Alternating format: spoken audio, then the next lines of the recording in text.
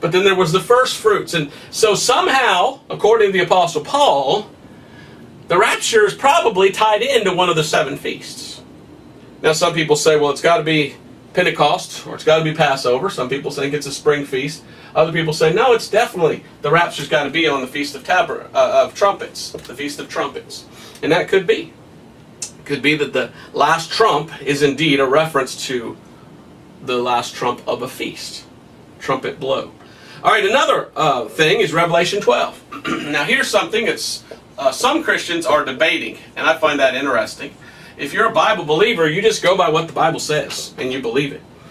Well, Revelation chapter 12, verse 1 through 3, the Apostle John tells us something.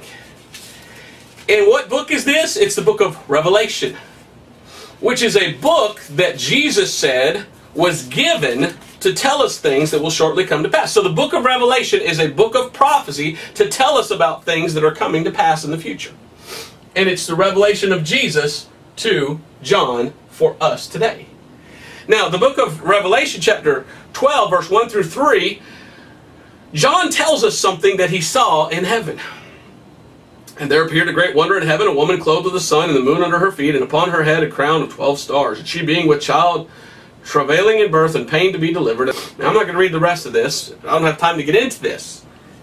But there's something that took place on September 23rd, 2017. And a lot of people say, oh, it was nothing. Many Christians don't even know what happened. But in the history of the world, the stars never looked like this. But all of a sudden, on September 23rd, 2017, somebody said, hey, look up in the heavens at the constellation Virgo, which is a woman.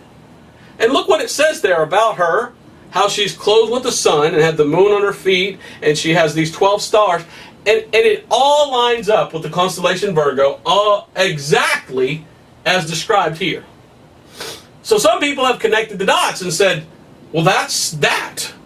So Revelation 12 is a marker in history in which God is saying, if you look up at the stars and see them, and you want to know the time periods, and you want to know the times and the seasons, I'm marking that there's a future event that's going to take place in about 2,000 years, that you watch that day, and then you realize, hey, now, get ready. God is saying, I'm going to go do something for Israel.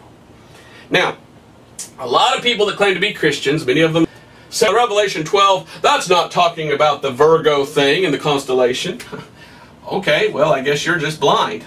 I don't see how you can't look at the constellation Virgo and see all the 12 stars around her and everything and not say, well, wow, that looks exactly what he was explaining. I don't see how you can miss that. But if you want to miss it, you help yourself. You see, if any man be ignorant, let him be ignorant still, the Bible says. There are a lot of people that want to be ignorant.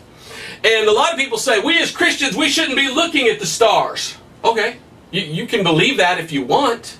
Matter of fact, some have ignoramusously, I don't know any other word to say it, ignoramusously have said, oh, looking at the stars, well, that's astrology.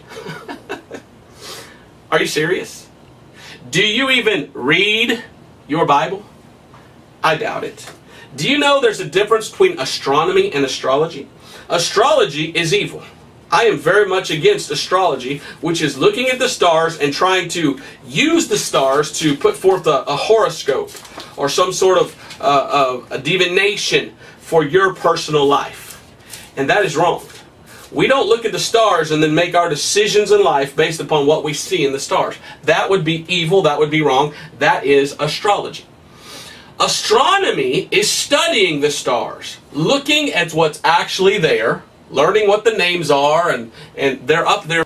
How someone could say it's wrong to look up, I don't understand. David did. Psalms chapter 8 and verse 3, David said, when I consider thy heavens, the work of thy fingers, and the moon and the stars which thou hast ordained.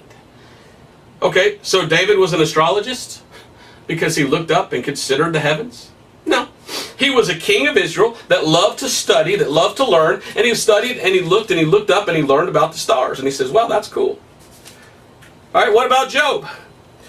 Job chapter 35 and verse 5. Look unto the heavens and see, and behold the clouds which are higher than thou. Here's a command from God for us to look up at the heavens.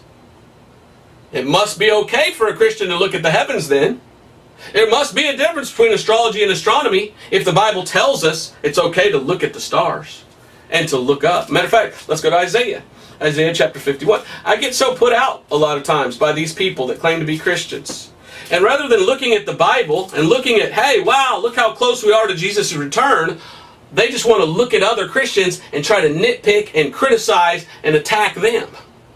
What a foolish thing to do, talking about other Christians when we could be having a great Bible study and talking about the Lord. That's what we should be doing. Isaiah chapter 51 and verse 6 says, "Lift up your eyes to the heavens and look upon the earth beneath. For the heavens shall vanish away like smoke, and the earth shall wax old like a garment, and they that dwell therein shall die in like manner. But my salvation shall be forever, and my righteousness shall not be abolished." It says here, lift up your eyes to the heavens. The Bible says to look at the heavens. So we do.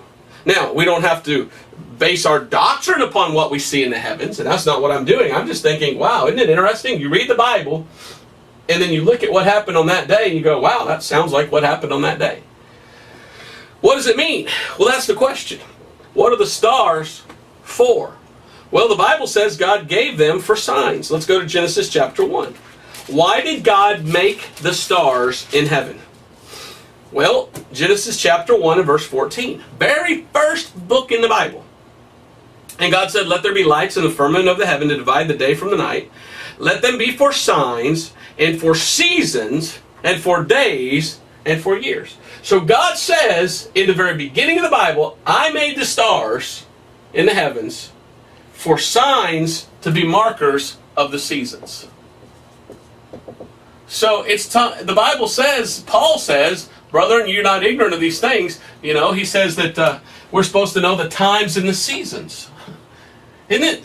So God gave these things in the heaven as markers for signs. Now, some people say, well, signs are for the Jews. Yes, 1 Corinthians chapter 1 and verse 22. So as a Christian, I'm not looking up at the heavens and expecting God to speak to me from them. But I do look at what the Bible says and who they're supposed to be speaking to. And as I read the Bible, I go, oh, okay. So God made those as signs for the seasons. And the people that look for signs more than anything else are the Jews. So, hey, Jew, if you're a Jew, look up at the heaven and tell me what you see. Well, if you're a Jew and you look up at the heaven, guess what you're supposed to be looking at? The signs. And if you're looking at the signs, guess what happened after September 23rd, 2017? The most amazing thing in the entire world happened for the Jewish nation. What was it? The Jews came back into their land in 1947 under a UN mandate that said they could. And in 1948, the Jews set up themselves a government, and that started the nation of Israel in 1948. 70 years later, they celebrated 70 years as a nation in 2018. But they didn't have a capital. But in December 6th, 2017, this guy named Trump stood up and he declared, Jerusalem is the capital of Israel.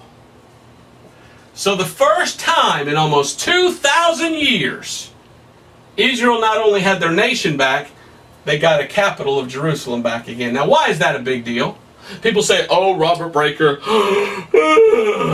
big deal. It is a big deal. Because we have the Bible. And the Bible promises us that Jesus Christ will return to this earth someday and will set his throne in Jerusalem, in the house of David, and will sit on the throne where he will rule and reign for 1,000 years. So Jesus will rule for 1,000 years on the throne of David, and David's kingdom was, the capital of it was Jerusalem. But you say, oh, big coincidence, Robert Breaker. You're just not telling me anything important. Okay. Well, I just find it more than just coincidence that this thing took place. And it was this sign. And who are supposed to be looking for signs? The Jews, according to 1 Corinthians. So Jews, wake up and realize you are very close to the coming of your Messiah. He came once and you rejected him, so he's coming back again. He's going to send you some witnesses, though, first. So what is that sign pointing to? That very shortly God's going to go back to dealing with the nation of Israel. So there are many clues in the Bible. Let me show you another clue. This is an important clue.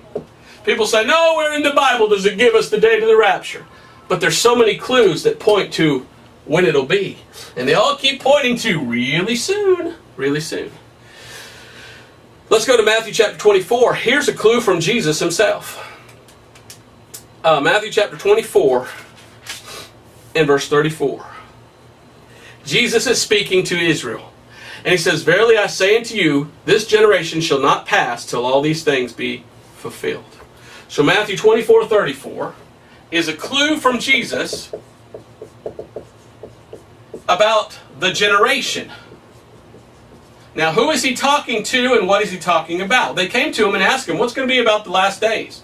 Well, there's going to be a generation of Jews that live in the nation of Israel in the last days. Well, guess what? 1948, they started a nation again. There's people over there living in Israel that are Jews. And Jesus said, now this is going to be in the last days. And then he said, this generation shall not pass till all these things be fulfilled. And you read chapter 24, and it's all about the tribulation period. Now, that raises the question. How long is a generation? How many years? Let's go back to Psalms chapter 90 and verse 10. In Psalms chapter 90 and verse 10, here we find out what the Bible looks at as the age of a generation. Psalms 90 verse 10 says, the days of our years are 60 years and 10. Now 60, well, a score is 20. So 60 would be 60. And 10, so 70. And if by reason of strength they shall be 80 years, so it would be 80. Yet is their strength labor and sorrow, for it is soon cut off, and we fly away. I think that's interesting, we fly away. But anyway, it says, so in the Bible, a generation is between 70 to 80 years. That's what God looks at as a generation according to the Bible. Alright, so you take 1948, you add 70, you get 2018. If you add 80, you would get 2028.